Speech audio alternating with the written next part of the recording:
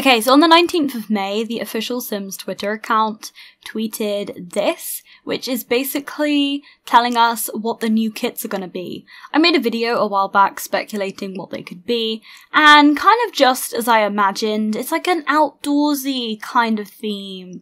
Late night outdoors kind of theme.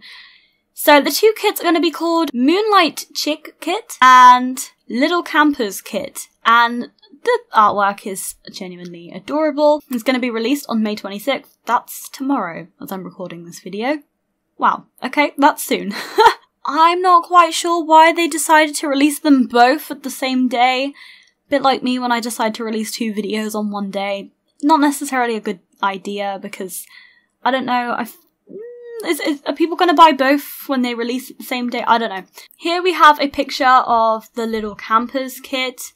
And we have some child Sims outside watching a movie on this very cute screen. It has been confirmed that this is just a build and buy mode kit, but genuinely look at it, it's so cute. It's not a gameplay kit, but like, look at this. We have some content for kid Sims, even if it's not gameplay, which I'd have liked, but after the last gameplay kit, Bust the Dust kit? Do I want another gameplay kit? No, not really.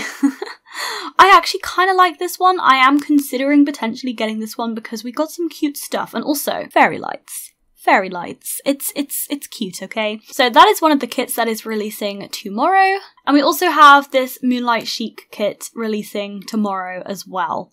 So very cute. We already have a lot of clothing items in The Sims 4. We have a lot of clothing kits specifically. Does any of this look really new to me, like stuff we don't already have in the game? Not really.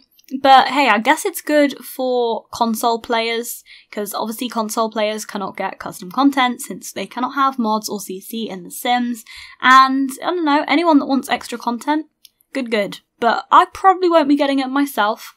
But, I mean, okay, kits at this point, we're kind of just used to them, aren't we? I don't really get much FOMO when I don't get a kit, to be honest. Like, people talk about it for a couple of days and then the hype's usually died, so I don't know, I don't really care too much about kits, but I do like I like this one. I want to call it the backyard kit, but we already have Sims 4 backyard stuff. The Little Campers kit, it is kind of cute. That's going to be released tomorrow. Kits are about £5 in the UK, half the price of a stuff pack. We know this now. It varies in different countries. Is it really worth paying half the price of a stuff pack for a third of the content?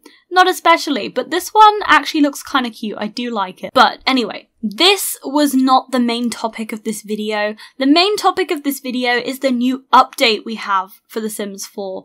We now have a pronouns update for The Sims 4. The pronoun update for The Sims 4 was campaigned by Momo Misfortune. They campaigned for The Sims 4 to have more inclusive pronouns for The Sims 4. I believe it was last year. They basically created a campaign for people to sign where they petitioned for the Sims team to add more inclusive pronouns into The Sims 4. And then The Sims actually revealed that they were going to add these to The Sims 4. It was just going to take a while. They showed a sneak preview in a live stream a while back, and now they're suddenly in the game. So Momo basically spearheaded this change being added to The Sims 4. So they stream on Twitch, so there is their Twitter page. I will link their Twitter and their Twitch channel in the description so that you can go and follow them.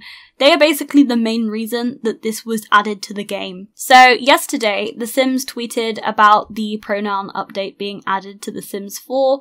So basically anyone that plays The Sims 4 and updates their game will now be able to set custom pronouns for their Sims. Currently it is only in English, but they are looking to add this for other languages as well. I like the fact that they've been transparent with this. Obviously they are going to add this to other languages, but it just takes a little bit of time to work out how it's going to translate to different languages. But I really hope that they get on to fixing that soon. So I'm just going to show you it in-game. Okay, so I've just loaded up my game, and it says Customize Sims Pronouns. Major update, the pronoun system is here. Okay, oh, I didn't mean to do this. Oh no. I didn't mean to do create a sim stories. Oops. I'll just put random answers. We've got a sim that is lazy, a goofball, and creative. So basically now we have a first name and last name option, and we also have the option to change pronouns. So there's these three pronouns, they, them, she, her, and he, him, or you can also do custom pronouns, which is obviously good for anybody that uses neo-pronouns. If you don't know what they are, they're basically just alternatives to the ones listed there, which are often used by gender non-conforming people, and these pronouns make them feel more comfortable. So basically with this, you have the option to set your own pronouns for each of the sims, which I think is good because it allows it to be inclusive so that everybody can use their pronouns that make them feel comfortable, perhaps if they're making their sim self. I like that they've also got here, they've got the different uses of them. So they've got subjective, they would like grilled cheese; objective, Bob told them about the best grilled cheese recipe ever; possessive dependent, grilled cheese is their first love; possessive independent, that burnt grilled cheese is theirs; and reflexive, Eliza made the grilled cheese themselves. And you've got it so that you can just customize them all. So maybe you've got a sim that wants to use she, they pronouns, you can type in she, so that they use in the subjective, they have she would like a grilled cheese, but then for objective, they can also use they pronouns as well. So you have that customizability. Is that even a word? I'm not particularly sure. I do want to say that obviously this is a very important update for many people, and if you use this feature to mock people in any way or to make some ridiculous kind of jokes, you are not welcome here on this channel, because that is not what it is used for, so we do not like that. So now we have set the pronouns for this sim. I will take her into live mode so that we can see their pronouns show up in notifications. We might get a moodlet from eating, perhaps, so if we just do grilled cheese or something, and then we can get a moodlet. Okay, so this particular buff, I am using the MC Command Center, which is a mod, but obviously you don't need to have this to get the pronouns to work in your Sims game. I'm using this so that you can see them. There's a FOMO stress one, and it says about sim first name gets stressed out watching other sims whisper, and then it's got what looks like here pronouns, and then always wonders what secrets, and then more pronouns missing out on. So if we add this one, Joel always gets stressed out watching other sims whisper. Okay, it's using the wrong pronoun here, I believe. It's got she always wonders, and then it's using the wrong one, so I'm kind of confused. I'm wondering if that was a bad example to use. What about if I go into create a sim? If I put full edit mode on. Okay, I'm still kind of confused as to why that didn't work, because I've got these custom set pronouns here. What about if I just click on they, them pronouns? I will see if it works. Okay, that looks like there is an error with the coding for this particular moodlet. I'm not sure if it's the case with all of the moodlets. Obviously there is quite a lot to go through, but it seems like with this FOMO stress one, it corrects the pronoun for the first bit with the they always wonder. Okay, so it's got here reached gardening level 10. Joel is now the ultimate gardener. It's got they is. So I feel like there's still some more work the Sims team need to do with like the coding to get things to work, because obviously they are would make much more sense. But it is a good start, and it seems like they work for the most part. Hopefully they will follow with other languages soon, and obviously sort out a few little issues that I noticed. This is a really good step towards more inclusivity for players, and basically Momo Misfortune is responsible for all of this and the campaign that they created, so it's really exciting. And like I said, if you're going to hate on the inclusion of this feature or anything like that, just leave. So I'm really happy that this update has now been added to the Sims game, because it means that a lot of players can now use the Sims to make themselves feel better represented, and you know, a lot of Simmers use it as a form of escapism and now can be referred to in a way that makes them feel comfortable. And obviously calling somebody by their right pronouns is not a difficult thing to do. Everybody should do that because it's such a small change to make somebody feel way more comfortable. So I'm glad that we finally have this in the Sims game. but I was about to end this video and then I saw a tweet that The Sims has now updated the Goth family, so I need to go and check that out. So literally an hour ago, probably when I first started recording this video, The Sims tweeted, "Grab the fruitcake and welcome wagon. The new improved Goth family is available now in every new game in the start of The Sims 4. And we also have 2 new scenarios and a Sims Delivery Express with 3 new build items. Oh my gosh, and we have a new Simlish song in the game as well. Oh, we have a moodlet lamp, we have a new table, and we have a new chair.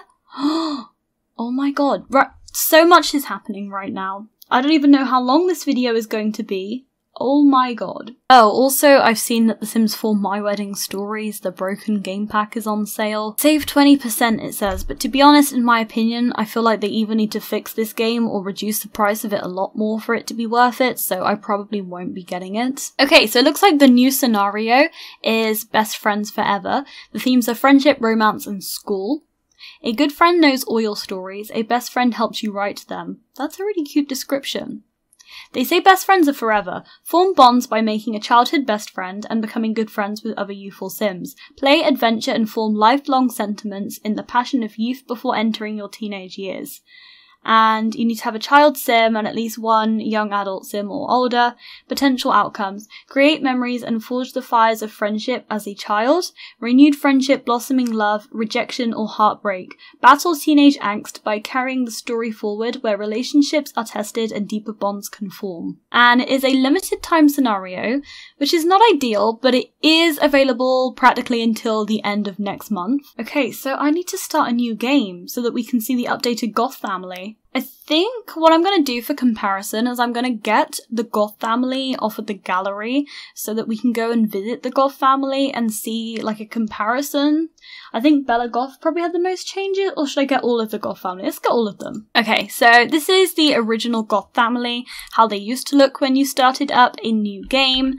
However, now, basically, when you start a new save file, the Goth family that you will have in-game is going to be the updated version. So I'm just going to travel to their household with this old version so that we can have like a comparison. So here we are. Okay, ooh, interesting. So this is the updated Cassandra Goth, and as you can see, she has darker skin tone. Many people felt like the version of Cassandra Goth and Bella Goth and just the Goth family that exist in The Sims 4 didn't look at all like the versions of them in previous iterations of Sims games. So the Sims team have now updated them to actually look more like the original Goth family as many older Simmers would remember them. Okay, I actually really like this. He looks more distinguished than the other version of Mortimer Goth, and he just looks slightly more like the Sims 2 version, minus the grey hair. Okay, I really like the new version of her. I really like the new version. I presume she also uses an updated skin tone as well, because last year the Sims team actually gave us a lot more darker skin tones in the game, so I presume she has one of those as well. So this is honestly so good to see. Ooh, I like the new outfit choice. I think she definitely looks more goth. Her makeup is so much better. The old Bella had like strange blue eyeshadow and like brown eyeliner, and the makeup just didn't really work together at all. Also, this Bella looks more similar in age to Mortimer, and I really like this. Okay, she looks like The Sims 2 Bella more. Okay, so much has happened. We also got that scenario, we got the new song in game, we got the new chair, and I think there's a new table. I think there was a moodlet lamp as well. Okay, I like the fact that on the tweet they put the names of the items so that you can actually search for them and see what was added. Oh my god, they have yellow. Okay. I'm sold already. They have a yellow chair. And I love the colour swatches we've got as well. Okay, we got a new dining table. Also with a lot of fun swatches as well. Look at that. That is so good. Okay, I'm happy with that. And they've also got a lamp, which is called Into the Moodlet. Which, I don't know about you, but it sounds very similar to Into the Future, which was an expansion pack for The Sims 3. So is this potentially potentially a teaser for a futuristic themed pack, because they do often repeat a lot of the themes that they had in previous Sims games with expansion packs for The Sims 4, and this is like the last thing left, pretty much. So I don't know if I'm getting too carried away with myself here, but maybe. I don't know. But either way, it's such a cute lamp. Look at that. This is all the stuff that we've got added in the new update, and I really like it. I like the outfit choices. I want to see them in Creator Sim. I want to see all of their outfits. So this is the Goth Family, the updated Goth Family. Now we get to see them in Creator Sim. I'm not quite sure why I didn't do this originally, but here they are. Ooh, I like. I'm not so sure about these leggings / tights that she's wearing, but I do like everything else. I don't remember having this many colour options. And here's the updated Alexander. Okay, nice. Okay, cool. Okay, I want to see the rest of their outfits. Also, as these townies were created before The Sims 4 seasons, they didn't have hot and cold weather outfits, and they wouldn't have had nail polish because that is a new recent addition to the game as well. So they're like properly updated for 2022. Okay, this is much better. This is way better. Okay, cool. I'm glad they did this. Oh, and we have a hot weather outfit that actually works. I don't remember seeing this bracelet before. Is this new? I don't remember seeing that. Is that new? I don't know. And we have a cold weather outfit. All in fitting with the red and black theme. Nice. They did a good job on that. We'll look at Mortimer's outfits. Okay, good. Oh, I like this. This is an improvement. I'm not sure what I think of the swimwear. I don't know what her original swimwear was, but you know, okay, I'm glad they updated the hot and cold weather outfits as well. Okay, very impressed with this. Very impressed. Well, they did a good job. Well done, Sims team. Love that. Okay, so I am pretty sure now that that is finally everything that I have to update you on in the world of The Sims 4. If you enjoyed this video, please don't forget to like and comment and subscribe if you haven't done so already. And I hope you have a really good day, and I will see you all next time. Bye everyone!